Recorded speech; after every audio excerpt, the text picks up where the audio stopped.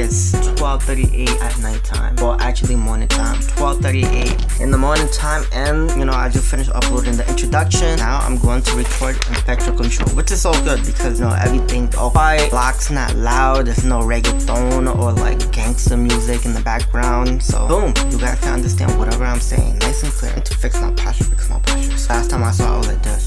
Infector Control. Infector Control is one of those big things that you really need to know. That's one thing that the Nclex will definitely test you. And one thing that you need to know is hand washing is key. You can't go wrong with hand washing. Hand washing is key. Infector Control, hand washing. Hand washing. Cold, hand washing. Like regular flu season. Flu season comes in like when everyone's getting the cold, flu's all over the place. Number one thing that they emphasize is hand washing. That's key. I'll go into detail with the concept of hand washing because it is key, it is important. But what we're going to do first is process of infection. Process of infection legit has like part to it: reservoir, the agent, transmission, port of entry, the host, port of exit. And that, my friend, is basically the whole process of infection. That's how it moves, that's how it works, that's the whole cycle and ish. When it comes down to reservoir, just know that reservoir is basically a person, place, or thing. It's basically a person, like a person who has herpes, you know, that's one person. It's a reservoir because the virus is there. They have it already. And boom, a person who has HIV, a person who has like chicken pox, they're a reservoir. That's a person. It could be a place. A place can be like, let's say a forest. A forest can be a place because sometimes they have ticks related to rickettsia, and you get rickettsia from vectors, and that's a place. Or it could be a thing. Let's say when a person sneezes,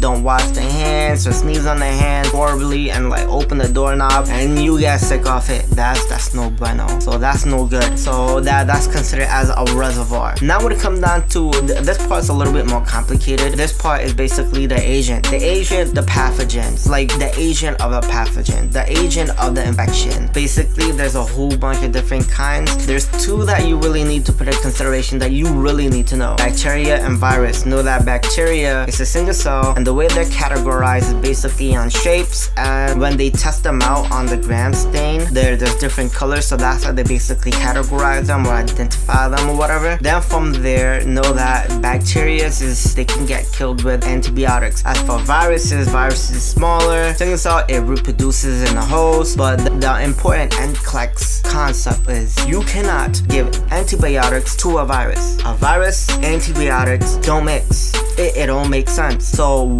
one of the Nclex question could come out and it'll be like, let's say the patient asks for antibiotics. You're gonna educate them. Nah, my G, it's not gonna work out because that's not a bacteria. Know what I mean? Know that. And also know what's a bacteria and what is a virus. A virus can be HIV. You can't give antibiotics to a person who has HIV. Herpes, it's not gonna work. Aside from that, also know that very most common bacteria is H. pylori, E. coli is a biggie. E. coli is a biggie. H. pylori is a biggie and stuff like that. And those two things, you just need to just put that in your head that bacteria, you know, they can get killed off with antibiotic. For viruses, this is no bueno. When bacteria too is when a person has bacteria and stuff, just know that they're gonna give them a broad, a general-ish. Aside from the general, once when they start you off with a general, they're gonna take a CNS. A CNS is culture and sensitivity. Basically, they take a sample, they put it in a dish, and they grow it out into a nice little bacteria community,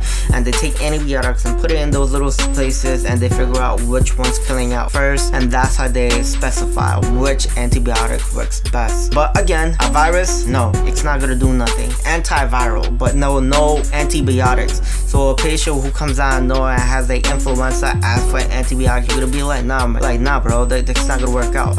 Aside from those two biggies, you should know the other stuff. Like rickettsia. Rickettsia is related to vectors. Rickettsia is related to like Lyme disease. Rickettsia is related to Lyme disease as in like ticks or whatever. Rickettsia, it could Rocky Mountain spotted fever or something like that. I hope I said it right. That's one thing that is more common to rickettsia. In the other hand, helminths is basically worms. Think of worms. Protozoa is a single cell-ish. That's more related to like decaying stuff. You eat it and it's already decaying. Know that when it comes down to helminths though, another thing that you need to know is helminths. Helminths is basically like worms. Helminths is common with like eating raw meat, raw animal that's like not cooked well. Pork No, they'll make sure you cook your pork correctly. Don't get a medium rare. You have to get that ish cooked, because I'm not gonna get into the whole topic with pork, but I'm just letting you know. Eat your food. Make sure it's fresh. If it's fresh, make sure it's cooked and it's not just there, because helminth is more common when you're eating stuff that's like infested with larvae, which is like baby worms. Don't want that ish. Aside from that too, there's fungi. Fungi is like yeast infection and stuff. Just know that yeast infections. A girl likes to douche because she's like, yo, I like to smell nice and pretty, so I like to douche my ish. I don't know if you know what douche is, but if you don't know what a douche is, the girls should know what a douche is. For guys, douche is basically when they clean up their vajayjay and stuff. Now the thing is, when they're doing that, it's messing up their normal flora, and when there's an imbalance of normal flora, there's going to be an outbreak, and that outbreak is a no bueno. That's no good, and that's how basically things go super duper wrong. It's the same thing with like C. diff. C. diff is like that too. When a person take antibiotics a lot, they're at risk for C. diff because their normal flora is out of whack. Normal flora is a good bacteria. That's one thing that keeps things balanced. Like, you know, like thrush. When you have thrush and like you're mouthing off, there's an imbalance of normal flora and there's an overproduction of normal flora or whatever. Another thing is protozoa or whatever. It's a single cell parasitic that's more related to like decaying stuff. It's fecal oral hand washing. But when it comes down to this, hand washing is key. With the agent, way back in the days, this is actually a big thing. It hit the news. It's called prawns. Prawns is a prawns protein that messes you up and like you get neural problem, brain problem, aka mad cow disease issue. So that's what prawns is. So if you have a question, an Nclex question related to that will commonly be like, what's one thing that's related to prawns? You could be like, oh, mad cow disease, bro. It's a prawns protein that messes you up. Like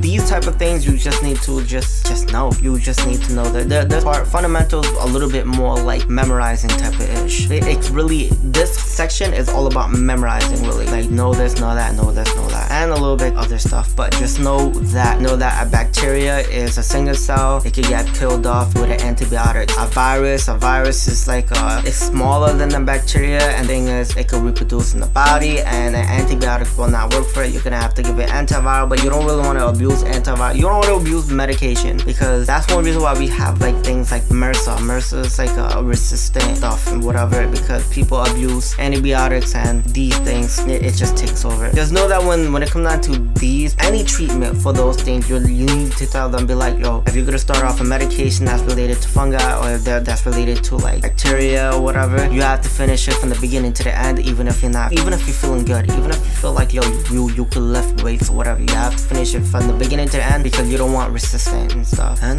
boom. And the same thing like other stuff like rickettsia is like in the woody area. If you're in the woody area, you're gonna monitor for like ticks and stuff like that. Cook your food because you don't want to get protozoa or whatever. So we talked about the reservoir so far. Reservoir is a person, place, a thing. We talked about the agent. The agent is all these things that could mess up a whole bunch of things in your thing, like, you know, like virus and bacteria, rickettsia, protozoa, helminths, prawns, fungi. Oh, fungi. I didn't really go over fungi. Just know that fungus and stuff. Fungi, it's like people who have autoimmune and stuff like that. Like, well, I did talk about it. It's like normal flora and stuff. Like when they're given medication, they have to take it from the beginning to the end. You need to educate them. Yo, even if you're taking this, you feel a little bit better, you need to take it all the way through, even if it's a pain in the butt, because like you don't want resistant, like MRSA. So we talked about that. Now we're gonna talk about transmission. Transmissions, like there's 3 different types. There's contact, there's droplets, and there's airborne. Contact, just know that when it comes down to contact, it could be direct or indirect. Direct or indirect, it could be like a sneeze, like I sneeze, it lands on you. Or I have C. diff, wipe my booty, didn't wash it, gave you a hand wash, you didn't wash your hands, and you ate it. So boom, that's all direct. Aside from that, there's also indirect. Indirect as in like spores and stuff, because bacteria, they form like a protective barrier when they're on hibernation mode. Just think of like little ninja, just like hiding out and stuff. So they have spores. C. diff is a common thing. That's one thing. That's why usually you clean up the whole room with bleach. Spores. So basically, pour hand washing, touch this, you eat it, fecal oral, and boom, you have a whole bunch of messed up things. There's also droplets. Droplets is like when a person sneezes and don't want to want to cover their mouth because they think that they're too good or whatever. Boom, within 3 feet, you're at risk for getting droplet infection. So you're gonna educate them, be like, yo, when you feel like sneezing, make sure you use tissue. Aside from that, when you use a tissue, wash your hands though. I mean, and like if you don't have a tissue, you really need to go badly, do it on the all up in the, you know, your elbows or whatever, because you're not touching nothing else like that. You don't do it here, you don't do that, you do it on the elbow because nothing's touching it. Just think of that. So like when you sneeze, just be like, if you're educating like a teenager, be like, yo, I sneeze. Well, just basically dab on your elbow. Just do a dab. Build the dab out all that bacteria into your elbow because nothing else is going to touch on me. Now for airborne is a little bit more tricky because like TB, varicella and stuff like that, they linger in the air. When it comes down to airborne, you have to get an N95. It's a specially fitted mask that's like, boom. Our recap, let's do a quick recap again. First of all, as a person plays a thing, infectious agent, it could be a virus, bacteria, rickettsia, protozoa, prawns, fungi, and helminths. That's 7 things. Aside from that too, like we talked about motor transmission. Motor transmission is basically, you know, things that comes out, how it moves around or whatever. Which is like contact, which is indirect or direct. Droplet, which is like a person sneezing within 3 feet and it could touch you, whatever. Even if they say 3 feet, my G, like just be like, yo, fall back, because 3 feet, like say if I sneeze and I have a really strong sneeze, it's not gonna fall in 3 feet. It's gonna hit you, like especially if I don't cover my mouth. Know that when it comes down to airborne stuff, you need to get an N95. That is a major key. N95 is key. You need to have an N95. Patients actually like moving around or whatever, just know that they can't walk around with an N95. That's a form of HIPAA. They're gonna walk around with a surgical mask. Now we're gonna move into port of entry. Port of entry is basically how the bacteria gets all up in you. When it comes down to port of entry, just know that, you know, your #1 protection in your whole body is basically your intact skin. That is your #1 protective barrier. Your intact skin. You have intact skin, you're good to go. The moment when you don't have an intact skin, you're in trouble. You have a burn, you're in trouble. You have a trach, you're in trouble because there's an opening there or whatever. So when it comes down to intact skin, port of entry, mucous membrane stuff, you can actually get sick. Like let's say if you have your eyes over there and stuff. Person who have conjunctivitis, touch your face. Person who has conjunctivitis, don't wash your hands. Gives you a dab, be like, what up, my G? And the next thing you're like, holy crap, my contact is acting up. Congratulations, by tomorrow you will have really crusty and itchy, irritated eyes. Bam! That's port of entry. You just wiped it out. Or let's say a person who sneezes. Person sneezes, don't want to cover it, and you come out and you go, nah, it's so good. Like that's how you get sick and stuff. Just tell people like, yo, cover your mouth, bro. You are never too cool to tell the person to cover your mouth. Be like, yo, son, cover your mouth. Dab. When you never sneeze, dab it out. And aside from that too, just know intact skin is #1 thing. It is your #1 protection. But to prevent the transmission, it's always hand washing. Hand washing is key. It is emphasized. You go to a hospital, it's always hand wash. Don't forget to hand wash. When you go to the bathroom, like say in a restaurant, the first thing you'll see on the mirror most of the time is employees must hand wash. Everyone should hand wash, but you see there, right there. Now we're gonna move into the host. Susceptible host. Susceptible host basically you need to be really young, really old, you're sick, malnourished, and you have a really bad like immune system. That's basically a host. Like they're like prone to getting infection. When you're young, you're prone to infection because of the fact that immune system's not built up. Old because your immune system is really falling apart. Sick because you're already sick and you're at risk for like getting more sick or whatever. Malnourished, you don't have the vitamins to actually fight off the thing. Autoimmune because you don't have an immune system and stuff. Like cancer patient, remember that, because cancer patients, what they'll get like, they're at risk, they're super high risk for infection for that. And the very last part is port of exit. Port of exit is basically how the thing leaves, and the way the thing leaves is like track system. Your skin, if you have a wound, person touch it, don't wash the hand, boom, it just left your whole body. Congratulations, you see this is outside the party. Like let's say a person goes to the bathroom, don't wash their hands, boom, congratulations, you just infected your friend. So that's one thing. That's why hand washing is key. I'm saying like facts. Hand washing is important. Now since I'm talking about hand washing this, hand washing that, hand washing is key. Now when it comes down to the Nclex, they're not gonna ask you, be like, yo, what temperature should there be, blah blah blah. They're gonna ask you what is the most important thing when it comes down to hand washing. Your initial reaction will be like, really hot, it should be really hot. Be like, no, it is friction, my friend. Friction is #1 key. When it comes down to hand washing, friction is king. That's facts. Friction, hand washing, friction, hand washing.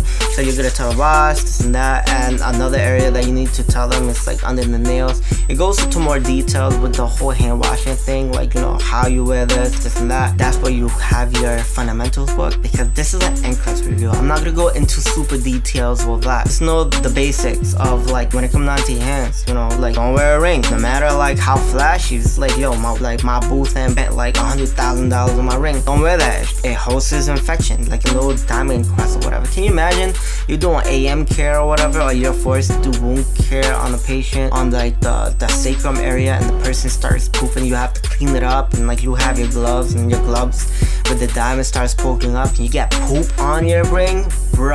So that's one thing. Hand washing is key. Nails long, no bueno, take it out. By the time when you're washing this, you're ready to do your clinical, and you already know how the rule is when it comes down to nails. Don't have nail polish. Nail polish can't the little dirt under your finger, and you're at risk for infection. Let's talk about abscesses or whatever. Alright, there's basically two different types. There's medical and there's sterile. Medical, aka clean technique, it's basically like, you know, gloving, hand washing, stuff like that, basic stuff. It's reducing the microorganism. That's what it is. Sterile, on the other hand, kills off all microorganisms.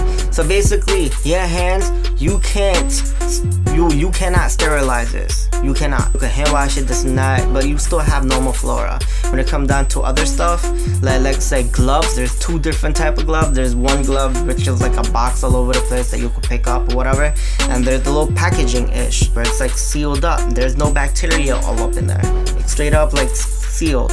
So when it comes down to sterile, just know that there's two ways of doing it. There's one, chemical and steam. When it comes down to steam, just know that steam is basically like autoclave. Chemical, they have chemicals and stuff like that. When it comes down to medical is hand washing, disinfecting, whatever on the surface, but there's still bacteria there. It's not 100% cleaned out. Versus sterile has zero. Key thing when it comes down to clean technique, hand wash. Hand wash is before and after you glove. Before you glove, you hand wash. After you glove, you hand wash. And before you leave the room, you hand wash. That's key. That is one key. Common sense-ish. Do not share your glove. If you have your glove in one room, do not take it to the other room. And other stuff, like again, I don't want to go into detail with fundamental stuff. Just no common sense. Like, you know, have stethoscope, wipe that ish up, wipe things up, make sure everything is all nice and clean or whatever. You know that Sharpie in a sharp container, bloody stuff, biohazard stuff. Now when it comes down to precaution, there's two different types of precaution. There's standard and transmission based. Standard is basically like, yo, everyone is infected with something, and put it in your state of mind, be like, yo, everyone in here got AIDS. That's fact though. Don't touch me. Wash your hands though, or before I touch a person, I need to wash my hands though. Fact, because you never know. So hand washing, gloving, standard precaution type of ish. Standard precaution, you treat everyone like they have something. Hand washing is key, gloving is key, and stuff like that. When it comes down to transmission is a little bit different. We kind of covered it a little bit. Just no contact precaution is basically like gloving, hand washing, gown, mask, goggles, and stuff. When it comes down to airborne, just know airborne, it's like, you know, N95. Make sure it's N95. Transmission stuff, there's droplets or whatever. When it comes down to transporting the patient, you try to limit it as much as you can. But if you have to transmit them, surgical mask. Surgical mask is key. Even a person who has like N95, who has that one, they have to have a surgical mask. So let's talk about transmission-based precaution. Transmission-based precaution, just remember like the transmission, three different types. There is droplet, contact, and there's airborne. Airborne, basically they're gonna have a negative pressure room because you don't want that issue lingering all over the place. So basically it's pushing out things. It's called isolation. I'm not to isolation, they're isolation. They have a negative pressure room, so all the air is being filtered